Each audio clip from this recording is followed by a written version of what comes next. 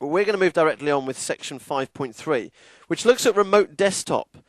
So the first thing we're going to have to do, as you can see in the task, is Andy has to actually simulate having a client on his machine. You with me? It's no good him having a server, because if you're sitting on a laptop in your office as the network administrator, do you run server on your computer? No. At a cost of £500 approximately for the license? No way. Obviously you run Windows XP, don't you? Or Windows 2000 possibly. Hope you don't run 95 or 98 or something like that. I'd be really disturbed if you did. Obviously you're less likely to have XP. So we're going to get this situation in place. We're going to pretend that my machine, well, my machine is the server. We don't have to pretend it is the server.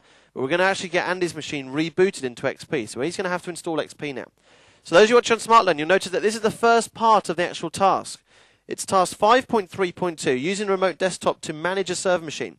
First thing you've got to do, on your second server machine, in other words, in our case, Andy's machine, he's going to install Windows XP onto a 10 gig NTFS-D drive. We're going to call it Client C2 as opposed to Server C2. Remember our naming conventions at the beginning of the course? Yeah. He's now going to become a client. And to be honest with you, for the majority of the rest of the course, Andy's going to be acting as the client to my server machine. Because that's what's going to happen in the real world, isn't it? You're not all going to be using servers everywhere across the world.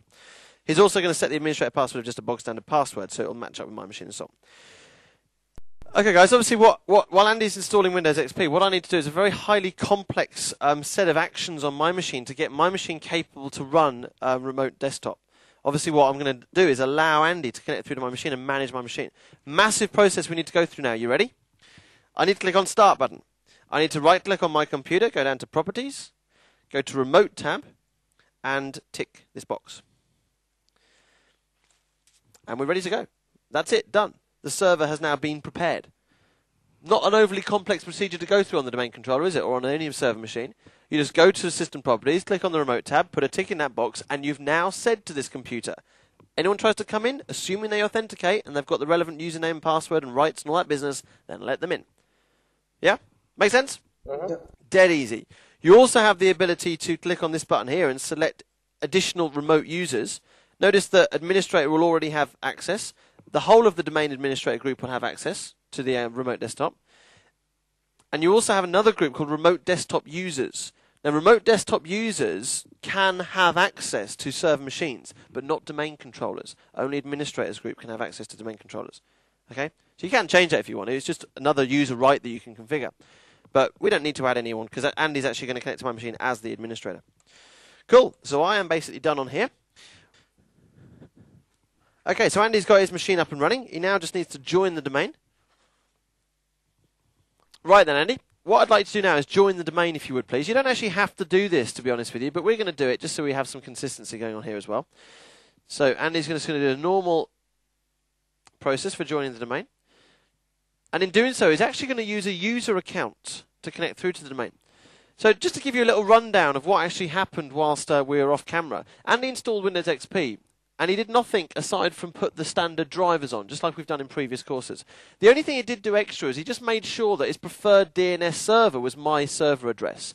Because obviously as soon as he tries to connect to a domain, it's going to query the DNS server, which happens to be my machine. Make sense? But that's all he did. There's nothing special about his installation at all. Okay, Andy, so you've got username Dave with a password of presumably just password, all in lowercase, which is my account. Remember, this is a user account on my domain. Simple, bog standard user account with no rights whatsoever. In fact, let me prove that to you. Because this is a major change since Windows 2000. So if we take a look at my screen, we've got Active Directory users and computers. Inside users, we've got the Dave account. Notice that Clive's appeared now. Yeah, replication's occurred, so Clive's appeared now. If I go to Dave, double click on Dave, and then the member of tab, you can see he's only in domain users and users. So he's a normal bog standard user. Okay. So Andy, using that Dave account, if you can just hit OK there, it'll take a few seconds for it to connect to DNS, get the DNS server name, talk to it, and do everything it needs to do. And of course, when he's joined the domain, what's he going to have to do to his computer? Restart. Restart. So we got the welcome to the Group C domain message there. It's a very happy message, that one. The amount of problems that occurred joining computers to a domain, especially in an old NT4 environment, was a nightmare. And especially if you're going over multiple network links with routers and all sorts of weird and wonderful things happening, it can often be problematic to join a domain. So when you see that message, it's very reassuring. So click OK there, Andy. Because it means you fixed everything, basically. I'm sure you guys have experience of adding this stuff. I've had similar problems when you've tried to connect a computer to the domain. Okay, so Andy's going to reboot his machine now. Obviously, he can't complete this process until he reboots his machine.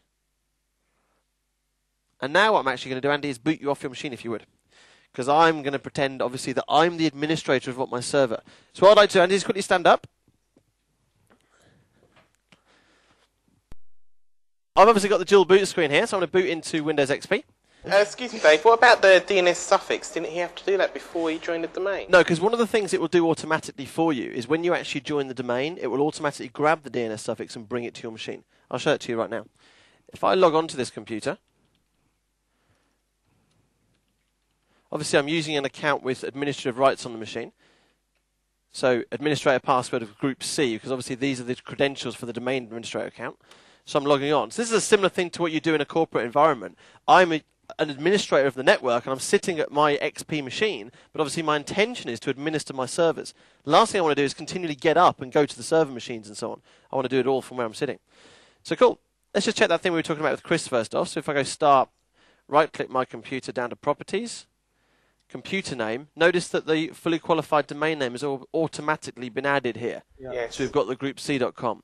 If we go to Change and then More, it's all because of this tick box here. Change primary DNS suffix when domain membership changes. So if I move to a different domain now, then it would change to that domain and so on.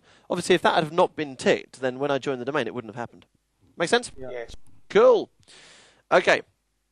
Now then what I need to do is use remote desktop to connect through to my server machine, which obviously I'm pretending is a server machine sitting in either a locked server room somewhere, maybe in the same building, or perhaps it could be in a complete different part of the country. Last thing you want to do is continually go to these places. So all programs, accessories, communications, remote desktop connection. Obviously it's installed by default on an XP machine. And here we get the basic screen, which is pretty much all we looked at when we were doing this on an XP course. But what I want to show you is these additional options. So if I click on this options button here, these pop-ups go away. If I click on this options button here, you'll see there's loads of stuff we can do. And this is where the real fun starts. Because you've got here several tabs that you can actually control what you want to happen. First thing, obviously, I've got to put the computer name in that I want to connect to. So what's my computer name? Server C1. Server C1. My fully qualified domain name? .groupc.com. Cool. .groupc.com. Username is administrator. Password is password. So I can connect as a different user. Remember what I said about the fact that Microsoft recommends you log on as a normal user, and then when you want to do administrative stuff, then you log on to and do that particular action as an administrator. Make sense? Cool. So domain is just groupc.com. And that's pretty much standard stuff. We've got a computer name, the username, password, and domain of who we're actually going to log on. But these tabs are the real cool ones. If we take a look at display, we can adjust the screen size that we want the actual window to be. Do we want it to be full screen, or do we want it to be less? So perhaps we can reduce that. Okay then. Now I've actually got a very high resolution here, well, a very low resolution here, obviously, so it's nice and clear for those people watching on SmartLearn. So this isn't going to make much difference to my machine, is it? But if I was running on a 1024 by 768 screen, obviously this would now appear as a little window as opposed to full screen. But so you can play around with that. You can also play around with colours if you want to adjust the colours coming to your machine. Why do you think this would be a benefit, to lower the amount of colours coming to your machine? Network traffic. Precisely, network traffic. If you've got this happening perhaps over a very slow link to a computer in the remote Hebrides or something, in Scotland, then the last thing you want to do is have a really, really dragging all of the real in-depth colours to your machine. Because at the end of the day, it doesn't really matter how good it looks. All you want to do is administer the computer. So you can select different colours if you want. And we've got a nice, fast network in here, so I'm just going to leave it at 16-bit. Local resources, and this is really clever. Remote computer sound. Any sounds that happen on the remote machine, do you want them to happen on your machine? That's fun. Keyboard, do you want stuff to happen here as well? Apply Windows key combinations. But these are the real kiddies. Look at this, disk drives. I'm going to tick this one to show you what this one does in a second.